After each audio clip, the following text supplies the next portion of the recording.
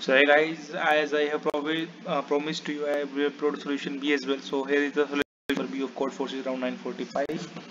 And one more thing, if you want to copy the code and don't want to waste your time on video, then you can join my Telegram channel. The link is in the description.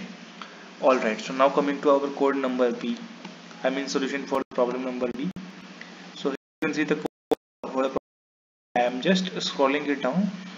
You guys can either slow down the video or pause the video to write your code. Actually the code is quite quite difficult and quite big as well, but don't worry, I uploaded it for you for totally free, and I'll upload further codes as well. I mean C D till I'll solve, so make sure to subscribe our channel as well. So yeah, now coming to our main function, this is the complete solution for problem number B.